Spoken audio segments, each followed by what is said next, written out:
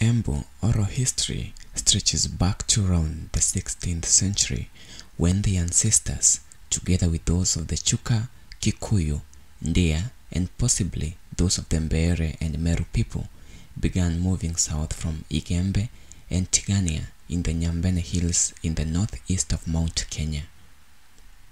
Other sources speculate that the area from which they came was further north in present-day Ethiopia and is referred to as Tuku or Uru in oral history. They subsequently intermarried with the Dagisu people and settled around Ithanga Hills to the south of Mount Kenya. Famine pushed them off, and so from Ithanga they moved to their present location. It seems likely that other groups of people coming later from different directions also joined the Aembu. Oral tradition is somewhat muddled in this aspect and holds that one group came from Weru direction near Mwea in the south, and that another, if not all the tribe, came from the Indian Ocean where originally every tribe lived. Someday, all the tribes moved across the ocean and came to settle in their present area, the Kamba, Giriama, Nyika, Diko, AMbeere, and Kikuyu, according to Mwaneki. There's also a connection with a place called Ovarire, which is in present-day AMbeere territory, in the foothills of the Kiangombe Hills. The confusion might be explained by one elder quoted by Mwaneki who said, "Of course, when the Europeans asked where we came from, we had to lie. We lied because they would have displaced us and told them that we came from Erimba, the Red Reeds, and Kembu." What is certainly accepted by all is that Ndega is the ancestral name of the Aembu community after the first Aembu ancestor who was called Mwenendega. He lived in a grove known by his name, which is now near Runyenjes town, but no one knows where he came from or when he settled in his grove. He took a wife whom he named Dara. The first two children were a boy named Kembu and a girl named Werimba, although there's a confusion about whether she was Kembu's sister or daughter. Whatever, the two committed incest and were expelled from their forest, so they settled near Karongo, where they lived as a man and wife. Other daughters of Mwenendega and Dara, and those of Kembu and Werimba, married and established homes throughout Aembu country. Their descendants became known as the children of Kembu, or Aembu for short. The importance of daughters would suggest that society was originally matriarchal. The origins of AMbeere. Most written sources say that the origins of the AMbeere was the same as those for the Bantu-speaking Kikuyu, Aembu, Chuka, and Meru people, namely that their ancestors moved eastwards from Central Africa sometime before the 16th century and had settled in the Nyambene Hills. From there, say the same sources, the people moved slowly southwards into the foothills of Mount Kenya, where they settled and gradually acquired their present-day tribal identities. Well, that's the anthropological theory for what it's worth. In fact, some AMbeere elders believe quite the contrary, stating that some, if not all, of the AMbeere's ancestors came from the east, from the direction of Mombasa on the coast, which ties in with some of the traditions relating to the Aembu mentioned above. All four AMbeere elders interviewed by Kabesha Mwaneki were unanimous that the AMbeere and Aembu were once one people. This is strongly indicated by AMbeere oral history, which also includes the Aembu ancestor Kembu. They call him Moembu. The twist, though, is that his mother, the daughter of someone called Mombere or AMbeere. This would indicate that the two tribes are not only related, but that the AMbeere could in fact be considered ancestors of the Aembu.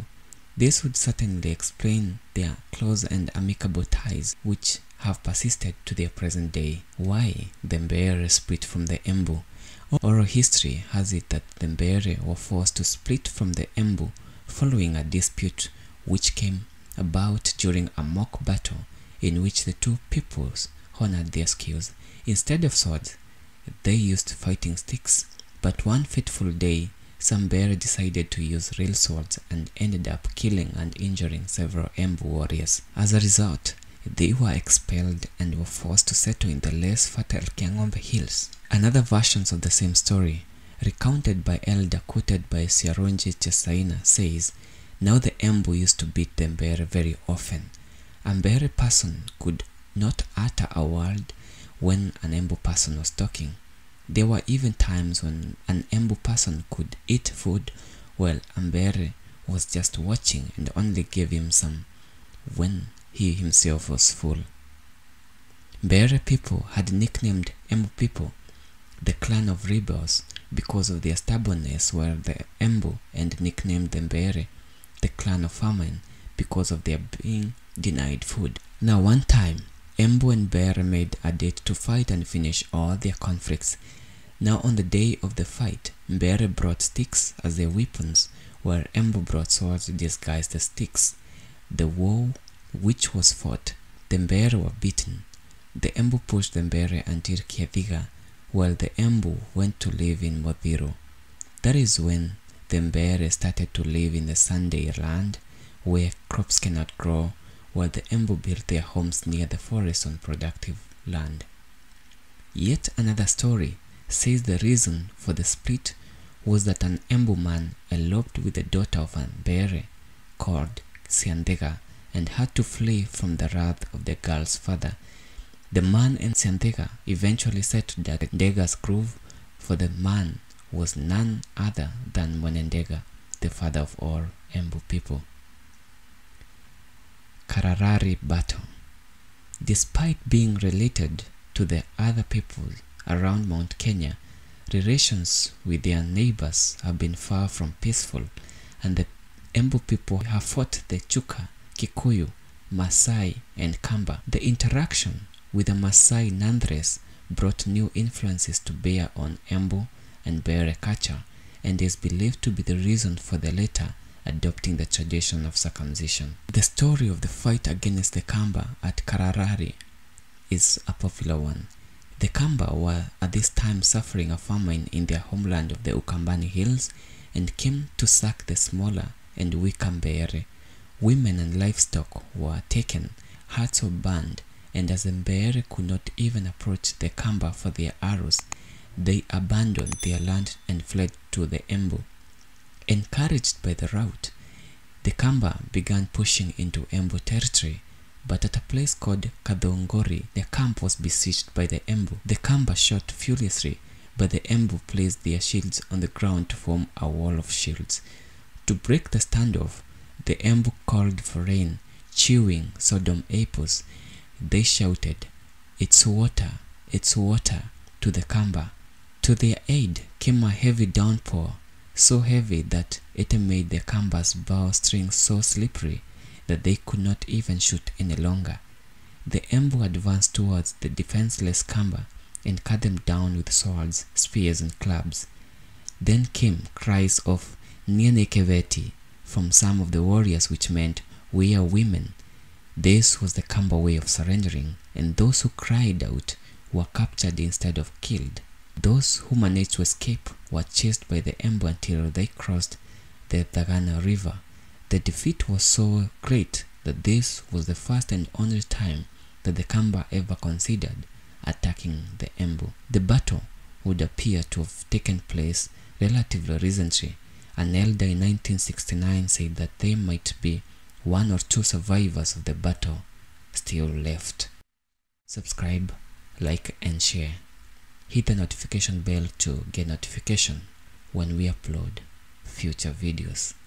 Until next time, bye bye.